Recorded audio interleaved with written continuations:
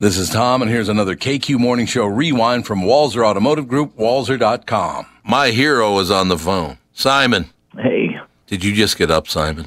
A little bit ago. I'm sorry about this, but I've been excited about this story all day because you stood up for yourselves. You have every right to call your band whatever you wish to call your band, and I'm proud of you, man. What I'm talking about is the United States Supreme Court ruled that the Slants, because they're an Asian American band, may call themselves what they wish to call themselves. I love that. Yeah, well, they voted for it because ultimately they decided that First Amendment prevails, that the government has no right in choosing what's good and what's bad in terms of speech. That ultimately, at the end, in a democracy, everyone should have that right. See, Simon, my belief is that if you hold words up, if you hold them up as an example of either good or bad, it's a huge mistake. You give words much too much power when you do that. I think people sometimes perpetuate negative meanings over words in ways that they shouldn't. They shouldn't be afraid of them.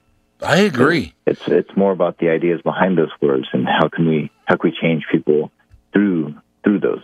Did you take particular heat in the state of California for the name or not? No, we've actually never received a single complaint about the name. So it was just the fact that you tried to trademark the name The Slants that they said, no, you can't do that. Yeah, the trademark office, the only bit of evidence they ever brought to the table was UrbanDictionary.com, which is a joke wiki site. But that was it. They could not find a single Asian American organization who had problems with our name. Years before us, they gave a trademark to another band called Slant, and it was an all-Caucasian band. And they said, you should be more like these guys. Hopefully we can be a reminder to people that things like humor, satire, and parody are actually really important for democracy.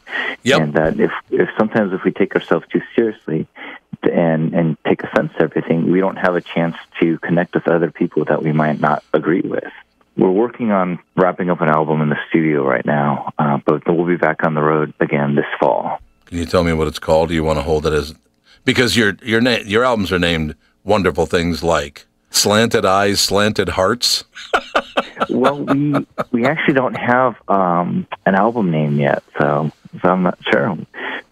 We've just been in the middle of working on it, and so we haven't really had a chance to think about it. But maybe we'll have something soon. Thanks a lot, Simon. All right, take care. Simon Tam, ladies and gentlemen, the Slants, the U.S. Supreme Court, not the Supreme Court of California, but the United States Supreme Court said they may indeed trademark their name, the Slants, because they are an Asian American band, and it's their business, free speech. This is Tom Bernard. You just heard another KQ Morning Show rewind from my guys at Walser Automotive Group, walser.com. Hear today's entire KQ Morning Show on demand at 92KQRS.com, the KQ mobile app, or on iTunes.